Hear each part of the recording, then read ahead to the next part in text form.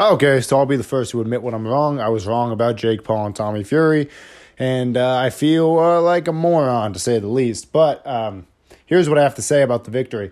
Tommy Fury, after he won the fight, he was crying and shit, all emotional, saying like, oh, I wanted this and all that. Dude, you were saying you were about to beat a YouTuber's ass the entire time. And then you beat the YouTuber's ass, you start crying. Just admit Jake has hands, man. He'll never admit Jake has hands. All he's going to say is, he's a YouTuber. I'm a boxer. My brother is Tyson Fury. I'm from a family. I'm from the bloodline. Dude, shut the fuck up. You cried after you won the fight against a YouTuber.